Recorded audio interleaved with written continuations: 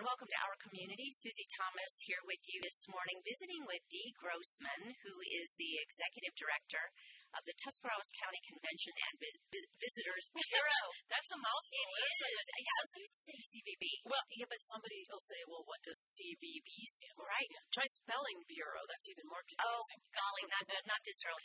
Convention and Visitors Bureau. Very good. Bureau. Very nice. Thank you. Very good. Thanks.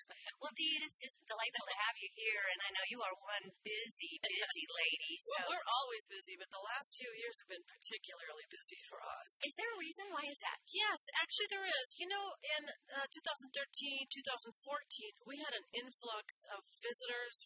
They were coming off of the recession. We also had an influx of gas and oil well workers. So we had very few hotel rooms remaining in Tuscarawas County. Stark County and surrounding counties as well. Now we hit into 15 and things start to slow down. Now, they've slowed down for a couple of reasons. One, Stark County added about 700 hotel rooms. That has changed. Gas and oil, we all know what's going on with that. Gas prices are low. Great for us. Bad for investors. So a lot of those folks have gone back home. So the last few years, we saw this coming. We knew it was going to occur. We've probably doubled our marketing budget, which also means doubling our travel as well, because marketing, while it is regular stuff like visitors guides and ads and magazines, it's also travel shows. This last couple of weekends, we've been to the Toronto Golf Show, Cleveland Golf Show, we've got Pittsburgh Golf Show coming up. We've been to American Bus Association, National Tour Association, Heartland Travel Showcase, and about 3 others I can't even name right now. And that's all from the beginning of January. I don't think that crosses our mind. We think of someone like you as drawing people, come see us. We don't think of you going out and being on the road. Well, how do we get people to come here? Particularly tour operators, particularly golfers. Okay, because tour operators, they're already working on 2017 and in some cases 2018. So for us, we have to go to them and say, here's what we have, here's our stuff. In particular, one of the travel shows, we actually set up a 5-booth area, which is about 50 feet. Our attractions were there. You know, we had Trumpet in the Land characters dressed up. We had, a railroad festival, people dressed up. So it's a visual kind of a mini museum look right there at the travel show. Tour operators walked by and went, oh, yeah, I know where you're at. We got to get back down there. Oh, yeah. So it's a reminder. Same with the golf shows. Everybody knows where Tuscarawas County is, but let's just remind you how great our golf courses are, and come on down. So you really do a show on the road. They're seeing a mini museum when they win. On occasion, that is correct. And it's so visual. Because there's so much. I think people forget, oh, my goodness, yeah, there's all this to do. We have more museums and attractions than most any other county in the state of Ohio. First of all, are people just shocked and stunned to find that out? That, and basically, do you also, you're Tuscarawas County, but you're in your Holmes County, and there's that Amish country draw as well. Well, we partner with we'll partner with anybody. We partner with the Hall of Fame. We're working on the Republican National Convention up in Cleveland because we're going to get some of that. The Hall of Fame weekend, we're going to get some of that. Holmes County, Cambridge, Guernsey County. I mean, we'll partner Carroll County, the Lakes. We just did a big show where we were the lake region with Carroll, Stark, and Tuscarawas County. So we'll sell anything that people want to buy. And things are cyclical. History is a great sell, but you have to sell it a different way sometimes because people don't always want to know about the history. They want to have a hands-on experiential time of history. So rather than go through a museum and see all the old furniture and hear about all the old stuff, today you could be greeted at one of our museums with a fully costumed interpreter in character doing first person, and you believe that you're back in the 1930s or the 1940s, and you're fully immersed in that time period. And when you get done with the tour, you're like, oh, that was so cool. I learned so much, like time travel. That's right. You really do. It really makes it all come alive, doesn't it? It does. And you learn without knowing that you're learning. Yes, and it's not just dates and times and places, but you're getting to know people and what people were like back in the day, and it just seems like, we had so much in common. And as you say, we're learning from, if we don't learn from other people's mistakes, we are bound to make them ourselves. Well, and we learn from their experiences as well. When you're greeted at the door by a housekeeper with a Welsh accent because she immigrated here, you forget that we're all here. We're all here, and this is what we are. this shared experience. Yeah. You mentioned Hall of Fame weekend. I always thought it was so intriguing that the Mennonite quilt sale takes place the exact same weekend, and I've got it perfect. It's a perfect partnership because a lot of the women don't want to do football stuff. They're like, what can we do?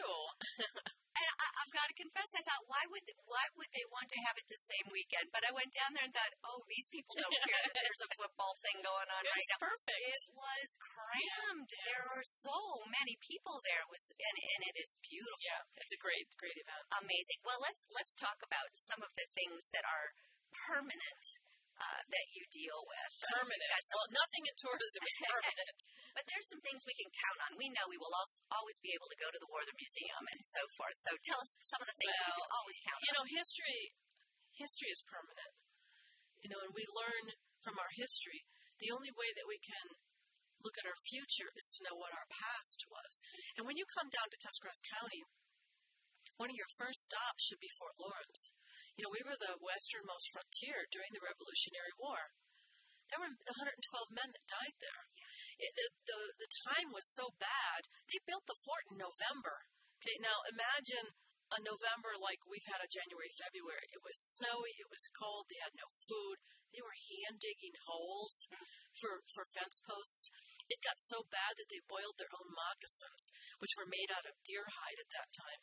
They ate poisonous mushrooms. They were so desperate for food, but we forget. So we have to remember why we're here, why this community, this corridor is important.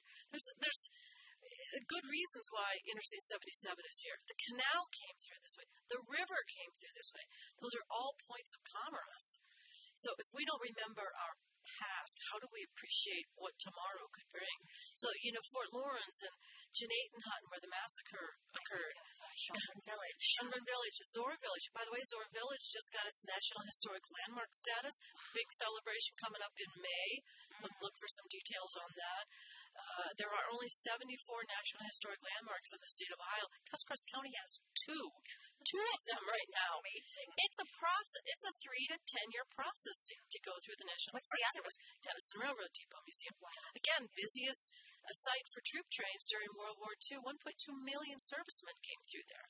We're served free coffee, free donuts, and free sandwiches every day on their way from Columbus to Pittsburgh. There's about 100 miles. Now they have the Polar Express, and you get to ride on a train. Yeah, we have so much cool stuff. So much. It's just mind-boggling. If you're taking notes, there's not going to be a quiz later, but... Oh, there might be a quiz. that would be good, too. You've got special events coming up. You mentioned in May. We want to get that on the calendar. We used to have special events starting in January. I think the only weekend we don't have a special event maybe is the second week of January. So if you're thinking of an event, that would be the weekend to pick. We've done... we do benefit events all through the winter. Our special events start April, our Railroad Festival, Clay Festival, Italian American the Dover Festival. We have 300 events and festivals. Completely, I can't even get them all in this list. Yeah. You'd have to go to our website where we have all of those events listed. That's got to be a tough job for you because I see you holding this beautiful brochure. How do you decide what to whittle down and put in a brochure? Well, we don't decide. We let our attractions decide. Mm-hmm. Yeah, so this is, we send this out for free, but anybody who wants to be in it, there's a nominal fee.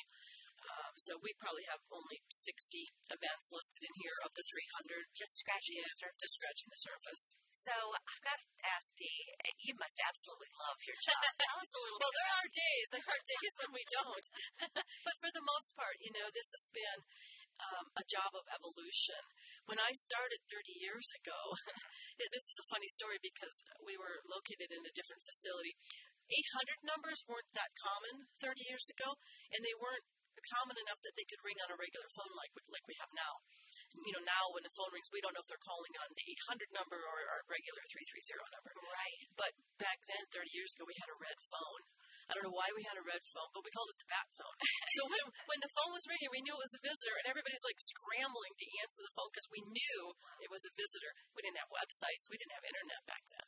So we did a visitor's guide, but it was small, and we didn't have a lot of participation, didn't have a lot of events, didn't have a lot of hotels to support. So, yeah, things have changed over 30 years. And you've been there throughout those changes. Yeah. You do your job completely different today. Completely differently. So much of what we do is online. We do a lot of social media, obviously, who doesn't? But our website is our biggest sales tool. We still give out 100,000 visitors guides. That's one thing that hasn't changed. In fact, this year we're probably going to run out again. We ran out again last year. But we do a lot of traveling. The way in which we sell has changed. We don't just sell a museum. We sell the experience that you will have when you go to that museum. So when you go to the Denison Railroad Depot Museum, yes, you can just take the regular tour and walk through and see stuff and read. But you could also be greeted by the doctor in the hospital car who talks about World War II amputations and how deadly they were. I mean, so you're immersed in that time period. So we've been working on that immersion experiential tourism for about 5 years now. Wow. Yeah, that is just amazing. So even if you have toured these museums in your lifetime, it's worth coming back because it's a different experience. It's a different experience. Well, we've heard from people from a food-based that they don't want to just see what they're going to eat. They want to see how that food is prepared. Where is it grown? Farmers markets are very popular right now because people want to see where the lettuce is grown, where the tomatoes are grown, how you do that. So we're getting, again, it's about history. If you don't know where you were, you don't know where you're going, which is kind of cliche, but in tourism, it's particularly true. And totally true. Yeah. You're kind of boiling this down and making it clear for us, but is there a way that you can describe your mission as the mission? Simply put, we want people to come to Tuscarawas County and spend their money. Yeah. I mean, we're an economic development organization. We want you to come down and experience our history and our culture, and we want you to spend your money, and then we want you to go home, and we want you to tell your friends and family how great of a time you had. That's pretty much the mission. But bigger than that, we want you to experience the history so that you can have an appreciation of where we have come from. There are layers to that mission, right? There's a lot of layers. And it's got to be part of it has got to be funding all of this because you can visit so many of these places for just a nominal fee, if anything. So tell us, how are you funded? Well, thank you for asking. Almost every convention and visitors bureau in the state of Ohio is funded with lodging tax dollars, which means when you come down to Tuscarawas County and you rent a hotel room, you pay the fee, you pay a sales tax, which goes to the state. We all know about that. Then there's a lodging tax. For the most part, it's 3%. That's added to your room rate. That goes back to us. In the last few years, when I first started 30 years ago, the budget was about $24,000 for everything, including my salary, everything, insurance, phone, everything. We're up to about $500,000, which really isn't very much if you think about it. So that wasn't all just a raise for you? No. Oh, that'd be awesome. But no. No, we're spending about $200,000 a year on marketing and advertising. Yeah. So. Yeah, and well, when you're talking about these more elaborate ways of marketing, to be able to take costumed characters out on the road and you're putting together like multiple tables and yeah, those are thousands and thousands of dollars. Gotta be. Yeah. But people think that marketing because it's on the internet is free. That is completely a false belief. Developing a website, keeping that website up to date, monitoring social media, putting things out there on social media, that's a person's job. That's a full-time job. And even paid social media. Paid social media is a full-time job. So, we're spending $30,000 to $50,000 a year on that free marketing of the internet. Website development, very expensive. You've got to check it every day. Make sure there's no linkages broken. You've got to pay for hosting. Yeah, so those free internets are not free. But isn't it just the greatest invention ever for people who do what you do? Well, there's lots of great inventions. I mean, the telephone was a great invention for what we do. Good start. Particularly cell phones. No kidding, yes. So funding then is basically tax-based. Correct. You don't hold fundraisers. No, we don't have to hold fundraisers. No, we help other organizations with fundraisers by donating door prizes, things like that. And some of our attractions have most museums do not operate on admissions. It's absolutely impossible. So they do a lot of fundraising. And that is what's so great is that so much of this is either free or nominal. so that a family can Well, most of our events are free. Now, something like the Alive concert, you pay admission, but for the most part, our events are free. You have to buy your food and everything, but they're free. A lot of our attractions are pretty reasonably priced, anywhere from $2, $3, $4, up to maybe $15 or $20 if it's a hands-on experiential tour. Very cool. Well, I know you've got plenty of stories. We're going to be back with more with Dee Grossman after these words. You're listening to Our Community.